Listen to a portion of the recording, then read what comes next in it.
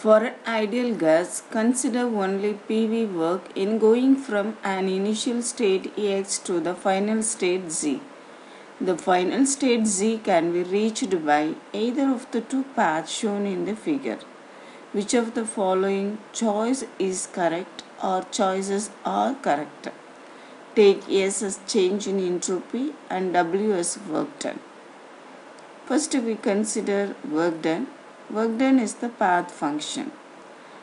The work done in X to Z path is equal to sum of the work done in XY path and YZ path. Now we substitute these two work done values. Along YZ path, the process is isochoric process. So the change in volume will be 0. So the work done value is also 0. The net work done will be work done in XY path. The left hand side work done in XZ path can be write as work done in X to Y path and Z path.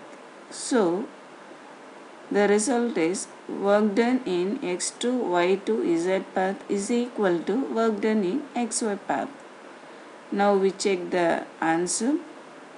Here the C option is the similar with this answer. So C option is the correct answer. B is not correct answer. Next we consider the entropy term. Entropy is the state function. The change in entropy along X to Z can be write as change in entropy X to Y plus change in entropy Y to Z. Now we expand these terms. We get this equation. Here the entropy in Y state will be cancelled out. So we get entropy in Z state minus entropy in X state.